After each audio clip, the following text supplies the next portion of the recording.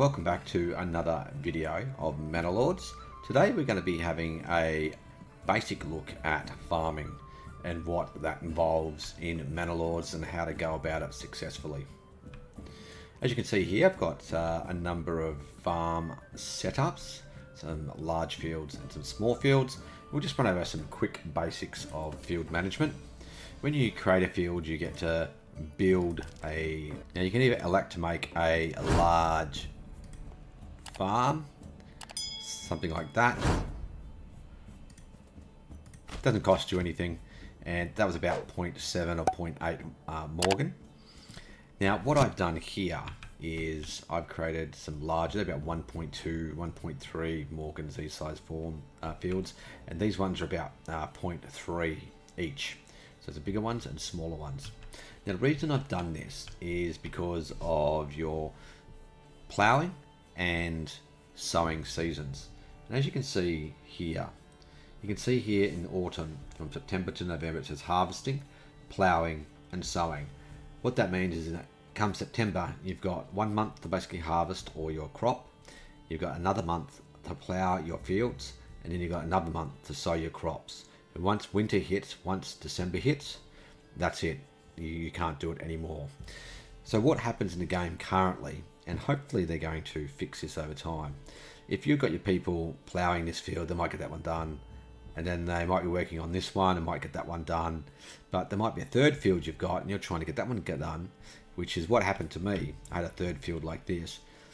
They get to about 80% completion on that field, and then winter hits and you've lost all the work done on that field. So if you don't get it 100% complete, which is shown here, ploughing progress 100%, and then sowing progress 100%, if you don't hit that by the time winter comes in December, then you lose all that progress for the entire field. So this is why you will see some people using smaller fields like this, or a different shape. It doesn't matter however you prefer to do it. About 0.2, 0.3 Morgans. Because what happens is your people will plough this field and sow it. They'll do this one and they'll move on to that one and that one.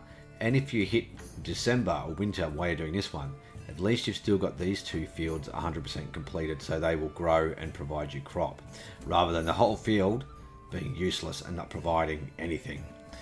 So that's why you'll see people using smaller fields in their setups, so that they don't lose when they're trying to plough and sow their fields.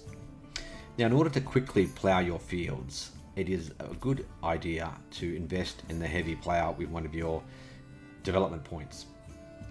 This enables you to do an upgrade at the farmhouse to get an ox, and this farmhouse has the upgrade. Here it is here. I can attach the ox here if I wanted to, which you'll see now. Now it's gathering. But that's the ox that is attached to this farmhouse. And what will happen is the ox will come over and start ploughing the fields when the time is right. There's obviously nothing to plough at the moment. And by my calculations, in one season, I can, between September and November, I can plough that field with an ox, that field, and I can get nearly another 1.2 field done as well. So these are both 1.2, so that's 2.4 Morgan in total. So you could probably say an ox can successfully plough about 3 Morgan of field by itself in 2 months. And then your people are moving in behind it. If you've got a full farm like this, they will quickly move in behind the ox and start sowing, and they should be able to get 3 Morgan worth of fields done, probably more with this amount of people. So the idea with the oxes and farms is, the way I would do this is I would have a whole area of farming. I think they should make farms cost resources too, by the way. I think it's not right that they allow farms to be built at no cost, pretty much. Let's imagine we had these farms, and however large you want to make it, but what I would do is I would put the more farmhouses around this farm, because it's only costing me 3 wood, right? So I'll just imagine we put a farmhouse there, and we put another one there, because what happens is rather than having one farmhouse operate a lot of these farms, because you're limited to 1 ox per farm, you can't have more than that. Okay, you can't put more oxes in there. But once I've built these, I could equip an ox here and an ox here.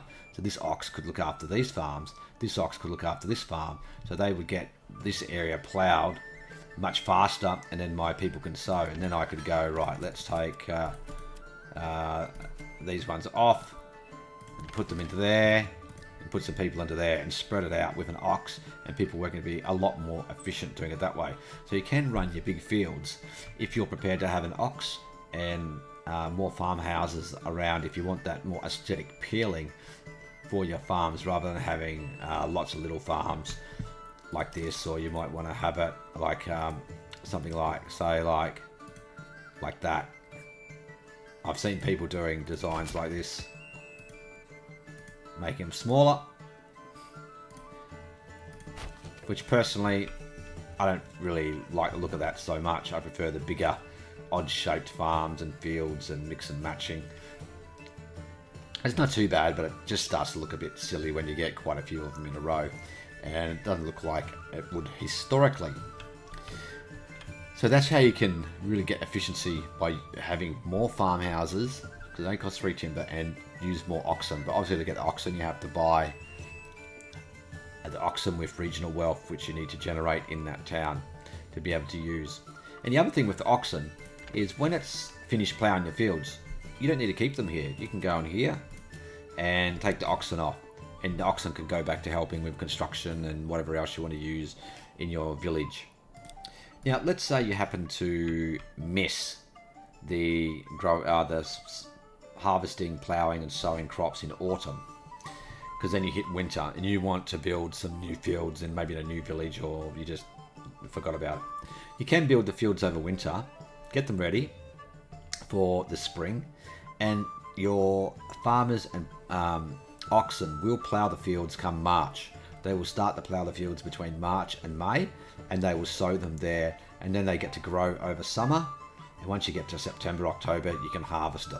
Now, you won't have the same amount of resources as if you ploughed and sowed your fields in the previous September, November, because you've lost basically 4 to 6 months of planting and growing time. But you will generate probably about 60 to 70% of the yield that you'll get from these fields. So you can see here, my yield is 70. I've got 56 days to harvest, because I planted these fields in September to November the previous year. These fields only went down in early this year, in between March and May. You can already see they are growing. They're growing at 42%. So in the next 56 days, that'll go up a fair bit. It won't reach 100%, but it will go up a fair number. And you can see the different fields are growing. It's a little bit behind, because they were sowed a little bit later as the people worked across the field. And this field is a bit lower because it's got lower percentage of fertility. And that's where having a crop rotation comes in. And one of the good things you can do is, a nice setup for your crop rotation is, I'll just build another field, a little bit smaller. But what you can do is, you can have, say, 2 fields here and 2 fields here. Now let's set them for wheat. Turn on crop rotation, and then we'll have fallow, and followed by wheat. Then we'll turn this one onto the same wheat, crop rotation. That'll be fallow the next year, and then wheat for the last year, so that we've got 3 different seasons, and this will allow the fertility to rise up, and we'll have wheat here. Now for these two, let's change it up. Let's say this is the fallow year for that.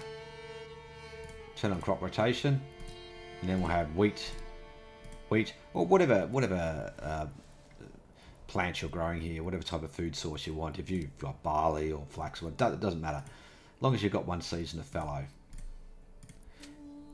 Now we change, so that's fallow, crop rotation on, we turn wheat, and then wheat. So the first season is fallow, so that's going to help it increase in fertility and maintenance strength. And while these fields are fallow, these fields are growing. So that, and then when these fields are fallow, these fields are growing. And then when this field's fallow, these are growing. So you've always got a constant supply of food coming in despite you using the crop rotation on this. So that makes it pretty simple. And I like to keep my windmill and a communal oven close by to reduce transport times. Another thing you can also do is pop down a either a storehouse or granary nearby if you need to limit the amount of travel time that you have to use and using of the other storehouses, because you don't want to constantly have to be taking things all the way through your village to the other storehouses. It takes a lot of time and it's just, you know, creates a lot of logistics trouble. So we've got a storehouse here, and in there you can set what resources you want to take. So this one you might turn off crops, barley and flax that we're growing for here, turn it off, and you might just leave the other resources that you're using for this town, and then just have the storehouse up here solely for the food, so that you're not double transporting it from all the way up here, all the way in here. Your farmers can just take it into there, and then straight into the windmill and the oven, and then they can transport it to wherever they need. So that's generally the way I would handle farming, so that it doesn't have to become too complicated or too much of a problem. And do use those oxens, multiple farms, if you want the larger farm layouts, which I think are more efficient, and it looks better. And you can make them larger than this as well. You can make one big farm like this if you wanted to. But you just got to be careful. You probably don't make it more than 3 Morgan, because your oxen won't be able to get it ploughed in time for the winter, and your people may not have enough time to sow it either. So you don't want to put all 8 people on there to get it sowed in time. So just keep that in mind. It's good to maybe make a save at the start of your farming season, and then play around it a little bit so you can always reload it, go back to it and readjust things so you get the most efficiency out of your farming.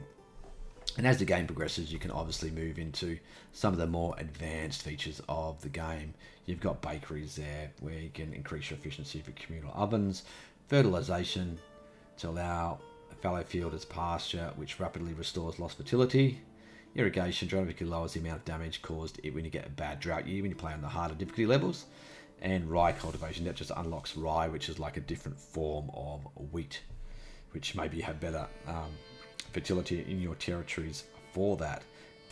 Okay, so if you like this video, hit that like button for me, subscribe to my channel. I'll be doing a lot of helpful guides and playthrough series. I'm doing a playthrough series now on the hardest settings possible to try and see how far I can get into the game and what challenges and problems the game will throw at me along the way. Thank you for watching, and I'll see you guys next time. Bye for now.